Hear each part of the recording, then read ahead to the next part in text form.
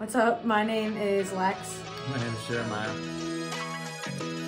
Even though you and I waited till marriage, there were still things that I wasn't clear about. I think to myself, how could I ever think you're mine when you are his?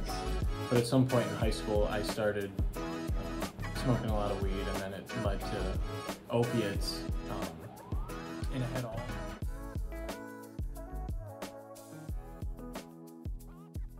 Today we wanted to have a kind of a candid conversation about something that has really deeply impacted our life. Yeah. So today we're going to talk about purity. It is a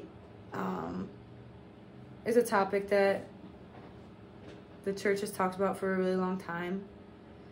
It's a topic that is sometimes talked about in the wrong way. Yeah. And it can create a really damaging view on sex, a really damaging view on relationships and marriage and singleness. And if you're someone that's been damaged or negatively affected by a religious view on purity, I just want to talk about a different option. Yeah, I feel like there's two ends of the spectrum with purity that are both so negative. Mm-hmm. And I know that what you want to share, there's this beautiful middle ground, mm-hmm. That we've learned a lot about, and I know you have a lot you want to say about it. Yeah, I heard this. I heard a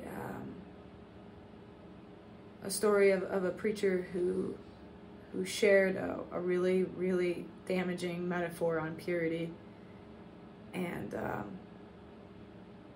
then a preacher who responded to it. And the metaphor was basically that he had a rose, and he said, "Look how beautiful and perfect and lovely this rose is." And then he asked everyone to pass it around the church. And so everyone took the rose and passed it around, 1,000 people. And it came back to him, and then it was kind of damaged and whittling away. And he said, "Now who would want this?" And I'm afraid that that's some of our connotation when we hear the word purity. I feel like sometimes we hear it and it triggers us a little bit. And the preacher that responded to that, he said, Christ looks at that rose and says, "I want that." And so that's kind of where I want to start today. My view on purity is not about, Craig Rochelle says, it's not about behavior modification, but it's about heart modification. And so my view on purity, I want to start there. I thought your mom said that. My mom likes to quote Craig Rochelle a lot. It's because he's good and really smart. Yeah. I want to start there. That purity is not about your virginity. It's not about your actions. It's not about your behavior. It's not about what you need to do, what rules you need to follow, but it's about your relationship to Christ. Wow. And I think that when we start there, we could have a really, really healthy, beautiful view on what he wants for us, what he desires for us, and how we can walk forward in that. And so my definition of purity is less about what we do and more about the posture of our heart. I have grown up in the church my whole life. I think that the first time I heard the word purity, I was in 6th or 7th grade. And I had gone with my mom to a Christian, like a store, gift store, bookstore thing. And they had purity rings, which were super popular at the time. I don't know if they still are, but I'm sure probably they still are, but they were very popular. And so I think I was 13, and we picked out a ring, and it said, "True love waits."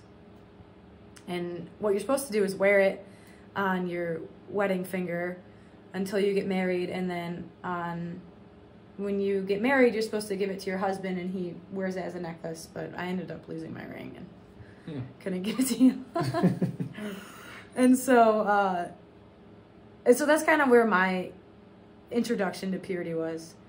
And I think that a lot of my, adolescent years were built on probably more of that behavior, thinking to myself, I can't do that because I'm not allowed. I can't do that because God will be mad at me. I can't do that because my parents will be mad at me. I have a little bit of a unique story. My parents had me in high school, and so there was a little bit of an added layer of that, an added pressure of, what happened to mom and dad. You don't want to end up the same way. Like, they expect so much more of you. And that really wasn't an expectation coming from them. It was more of an expectation I put on myself. Because I think that I was looking at it in the wrong way. Yeah. I was coming at it from the wrong perspective. But ultimately, it was something that was a priority to me. It was something that was really important to me, even if it wasn't important for the right reason. It was something that I talked about on first dates. It was something that was always a topic of conversation with anybody that I dated. Some people that I dated ended up not wanting to be with me anymore because of it. Some people liked it, some people didn't. And ultimately, I'm very grateful and happy to say that I was able to wait till marriage. But I think that my view on purity changed a lot when we met. Mm-hmm. And so do you want to kind of share your story leading up to us meeting? Yeah, so I grew up and I didn't really know much about purity at all. I was not taught the value of waiting. I've talked before about my addiction, and I grew up in a big family, and I kind of learned everything I knew from just watching my older siblings, watching them have relationships, not necessarily drugs, but I was addicted to a lot of different things. I don't think that this audience has probably heard a lot of your addiction. If you want to kind of share, just short, 30-second. Yeah, so some point in high school, which the purity thing was way before that, but at some point in high school I started smoking a lot of weed, and then it led to opiates, and it had all these things wrapped around, and it all has to do with purity. It all has to do with my heart and my soul, and I was just like trapped in this, addicted to looking at things on my phone. I was in unhealthy relationships. I was addicted to opiates, and all this stuff carried with me for such a long time, and I struggled with it for a very long time. Yeah. And there's a statistic that says 95% of people do not wait till marriage. Yeah.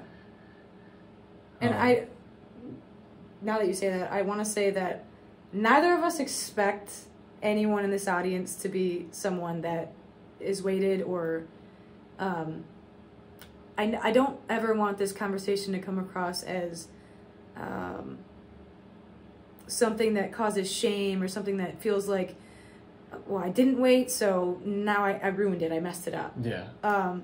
That's not at all the way that I view purity. It's not at all the way that we want to come across in this conversation. I expect most of the audience to be in that 95%, and I don't want it to be Yeah, so back to mine, I am in the 95%. I did not wait till marriage, and I struggled in my relationships with purity and in a lot of different ways. And when I finally got sober, I started to realize that God was like calling me to something better, and not just my relationships, not just with the addictions, but he wanted me to have a pure heart. So before I even met you, I wanted my next relationship to be pure, as pure as it could be. So I wanted to wait with this next person. I didn't want to just like get into a relationship and just have it be the way society is, you know. Yeah. I wanted to wait in some way, and then that's when I met Lex and found out that she was waiting till marriage, so it felt really early too. Yeah. We talked about it like within the first week. After our right after our first date. And I think that so now both these stories lead to us meeting, and I think that the beautiful thing about our dating story is that it was different than obviously anything that you had been in, but it was also different than anything I had been in. Yeah. The topic had always been, how do we stay away from each other physically? Instead of saying, how are we growing toward Christ individually and together? And I think that when you make that distinction, purity becomes something that isn't just about sex and lust and physical things, but it's about how am I staying connected to the vine so that Christ's desires for my life become my desires for my life. I think that God never gives us a command that's intended to hurt us, and he only gives us commands that are intended to protect us and also intended to help us live our best life and the best version of our life. And so I want to say that if you've walked differently in your past, you haven't messed up your purity. If you've lived in a way, I mean, both you and I, it looks different, but our past wasn't pure. No, and that's what I was saying. Like, I feel like we're both so far on the opposite spectrum of purity. Yeah. But neither of us were necessarily in this beautiful spot that God talks about. Yeah. Where we needed to be. And so when we started dating, we really, really prioritized, we want Christ to be at the center of our marriage. And because we want Christ to be at the center of our marriage, we need Christ to be at the center of our relationship right now. It's not just going to magically come in marriage. It's not just going to be like, oh, we're in covenant now, so now Christ is automatically at the center. Like, it's something that you have to choose. It's something that you have to prioritize, because it can get distorted really quickly. And so we prayed together every single night before you left to go home. We bought books. We did journaling. We had a goal, because what we had was special and beautiful, and obviously God's plan. But when that happens, the unholy one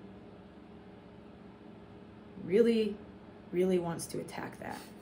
And so I think that what we did, I'm not even sure if we were conscious of it, but what we were doing was putting up a plan and an action to prepare for attacks before they happen.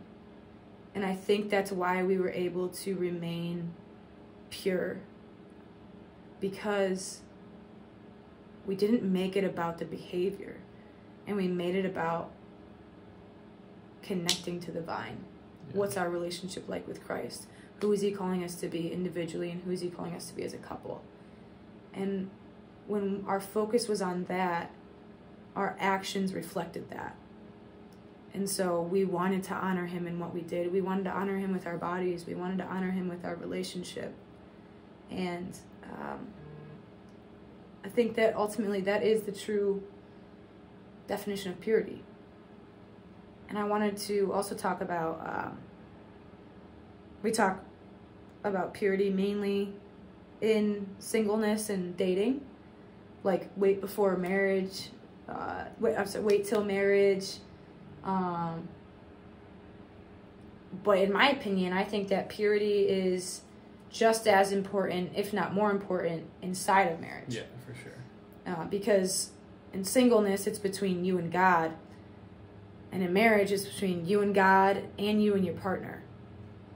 And it can do a lot of damage. And yeah, I know for me, outside of marriage,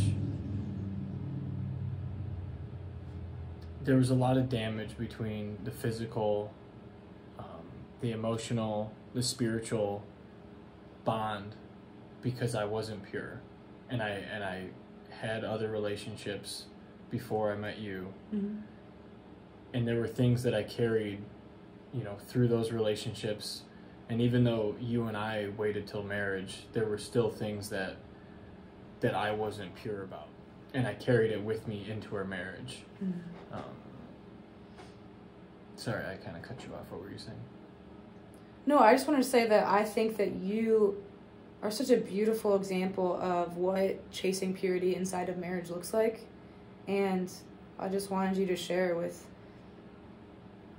if there's any guys listening, I just think that they can learn a lot from the decisions that you've made in the relationship that you have with Christ. So I wanted you to share kind of your boundaries you set. Yeah, so I struggled with looking at stuff on my phone for a long time, even since I was, 11 years old, with magazines or whatever. And then once the cell phone came out, you can just look up anything you wanted. I struggled with that through all my relationships, and that I thought that when I got married, that was going to go away, and it did mm-hmm. not. Mm-hmm. I think that's a lie that probably a lot of men believe. Yeah. It's like marriage will fix this. Marriage. Especially men that are trying to remain pure. Yeah. Because you're abstaining from that physical side. And so like, once I have that, this will go away. No, it doesn't fix any problems that right. you have. Anything that you have going into a marriage, you are just going to carry that right in, and then it's going to end up getting worse. Yeah. And I struggle with it, and I wanted to fix it. So I finally broke down, and I had Lex set a bunch of boundaries on my phone. She set a bunch of restrictions, so it wasn't even possible for me to look anything up anymore, because I wanted it out of my life, and I didn't even want to be able to access. Yeah, if I deleted an app, I can just download it and go back on it, but I didn't even want that option. So I had her set restrictions on my phone, so I couldn't look at anything anymore. And it helped me so much. I think that your example is when this is probably one of the hardest things that people, probably especially men, struggle with. And I mean, what you've shown me is like, run from it. Yeah. Like, sprint the other way. There's nothing that's going to stop you from doing it besides seeing what's in front of you and saying, I'm running as fast as I can the other way. Yeah. Craig Groeschel has a great sermon on this where he talks about moving the line. Mm-hmm. And if, like, my boundary line's right here, people like to go right up to the line as close as they can before they cross it. And instead of getting that close to the line, what I did is I just made a new line back here, so I couldn't even get to that line. And I like to use that reference with that whole thing. Yeah, I think that there's such a cool thing about, for me, being married to you and watching all of this happen, where I saw when it became, instead of it being about something that you don't want to do to hurt me, it became, this is the man that God is calling me to be. And I think that it made all the difference in your life. Yeah. That it was no longer about me and you. It was about you and God. Yeah. And I think that is probably a pattern in your life, that the only time you ended up actually living a life that honored him is when you were seeking him the most. Mm-hmm. Not when you were doing it for anybody else, but you and him. Right. And I think that I kind of want to end this talk on purity is something that we should be longing for. No matter if we're single, we're dating, we're engaged, we're married, divorced, widowed, wherever you're at. And it's so much more than sex. I think that too often we make it about only that. But in my opinion, purity is a purity of all things in our mind. Purity from I looked up the definition online, and it said that the definition of purity is freedom from immorality. And so that can be sexual, that can be judgment, that can be bitterness, that can be resentment, that can be gossip, that can be hatred, that could be anything ugly in our heart that we don't want in there. Mm-hmm. And I think that, I know that there's nothing that we can do to be perfectly pure. There's no amount of work that we can do. There's no amount of books that we can read or things that we can remove from our life that will make us perfectly pure. The only thing that makes us perfectly pure is the blood of Christ. Right. He died for all of it. And we want to remain pure because he purified us. Yeah. And that our decision should be a response to what he already did. It's not a rule. It's not something that you must live by. It's not a requirement of faith that you gotta wait till you are married to have sex, and you must remain pure, and you must flee from all sexual temptation. It's not this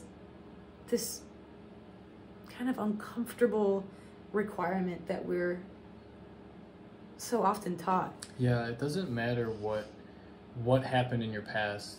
Like, God has already forgiven all that through Jesus Christ. Wiped it all clean. It doesn't matter if you have been impure in however many ways your entire life. Yeah. If you want to change the way you live your life now, today, you can change the way you view purity. You can change whether you're in a marriage or you're thinking about being married.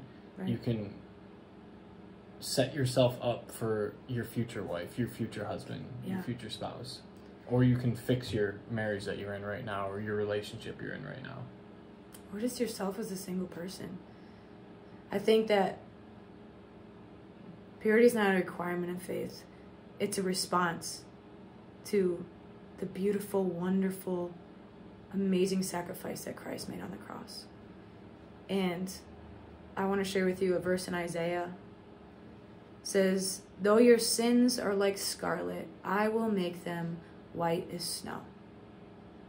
And I was listening to a podcast by Sadie Robertson, who's just such an amazing speaker, just a true woman of God. I really respect her and look up to her. She's just a voice of a generation. She's awesome. And she was talking about purity, and she was talking about her relationship with her husband. And she said that they both came from an impure past when they met each other, but they were seeking purity together. And when she got married, she started feeling insecurity and resentment and bitterness for her husband's past before her. And she started thinking, he was supposed to be mine. He's my husband. He's my guy. How could he have this relationships with these other women before me? He's mine. I think you felt that towards me very much so. I'm telling this story because I feel this way. He's mine. How could this... The thought of it, I think in a way made her kind of punish him for it.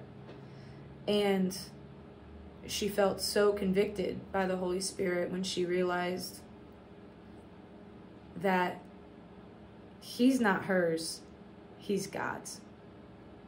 And I think that when I see you as God's, this verse in Isaiah is the way that I start to see you. That you are no longer scarlet in my eyes, that you are as white as snow, because Christ died for all of that. Everything in your past, everything that you wish you could have changed, you wish you could have done differently, all of those things is what he carried that cross to Calvary that day for. And when I see you that way, I feel so convicted and think to myself, how could I ever think you're mine when you are his? And so I want to end with that. Whether it's the way you view yourself, the way you view your spouse, you are made white as snow through him, through the sacrifice that he made. Yeah. He cleared all of it. And so if today you feel like you want to make some changes, talk to him about it. See how he may lead you in transformation. See how he may lead you in a new life. See the beautiful, beautiful future that he has for you. Because I promise that it's good and it's wonderful and it's lovely. And sex is his good design and it's meant to be beautiful. I think it's one of God's first commandments, is be fruitful and multiply to Adam and Eve. Mm-hmm. It's meant for good. And so I encourage you in your walk with Christ. I encourage you in your walk with purity. And I hope we can continue this conversation in the future. So leave a comment if you have questions for us, or if you feel encouraged by this message. I ask that you share it with someone that you think would also feel encouraged by it. Hope God blesses you in all that you do.